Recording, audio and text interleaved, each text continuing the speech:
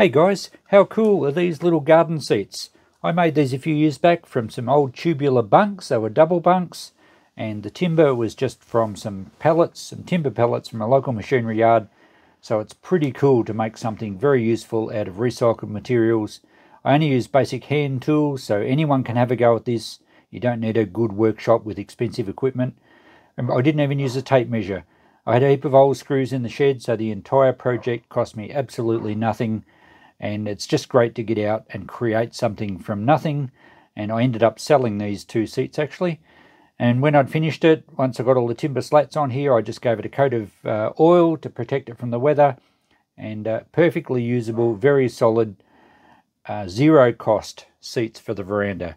So thanks for watching. My name's Chris. Be sure to check out my channel, The Ultimate Recycler.